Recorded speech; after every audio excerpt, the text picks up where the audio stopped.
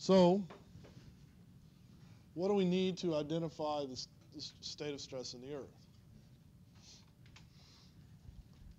We need three principal stresses in three directions.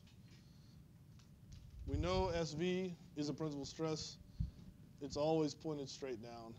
It's also the easiest one to estimate and or measure. Right? We can measure it from density logs if we drill a well, but even in the absence of that, we can do a pretty good job estimating what it is, because we can do a pretty good job at estimating what the density of rock is. We can do a great job estimating what the density of water is, right? And therefore we can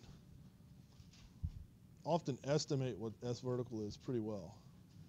So then it's an orthogonal coordinate system, so there's two other principal stresses. We'll call them SH max and SH min. So I'm using the terminology of Zoback here, or at least the, not the terminology, but the notation. So SH max is a capital H there. So that's the maximum horizontal. So we know the other two, if SV is down, the other two are in the plane, right? They're in the horizon. So we call them horizontal principal stresses. SH max is the greater one. SH min is the smaller one. Okay. And so all we need to know is one horizontal principal's direction, right? Because they're orthogonal, we know that the vertical stress is down. If we can figure out which way just one of the two horizontal ones are, then we can identify all three of them.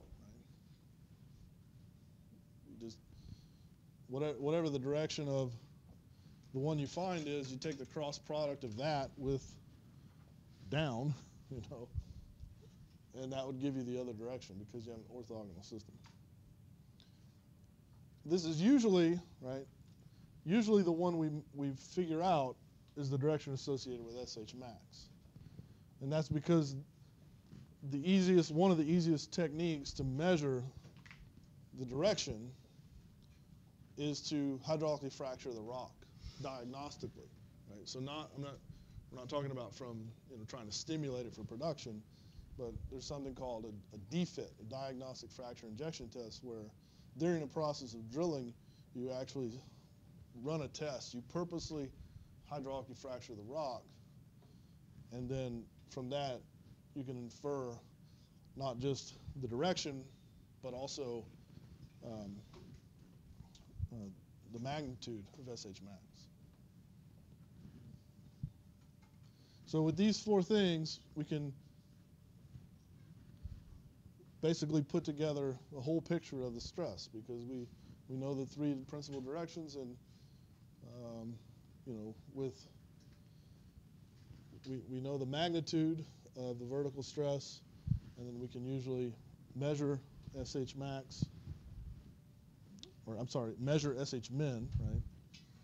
Because you hydraulically fracture the rock, and it's perpendicular to SH min. Right? So the equilibrium pressure in a hydraulic fracture, or the initiation pressure that initiates the rock, fracture of the rock, is close to SH min. I said close to SH min. We'll look at some DFIT actual experimental curves, and we'll talk about how you exactly choose the value of SH min.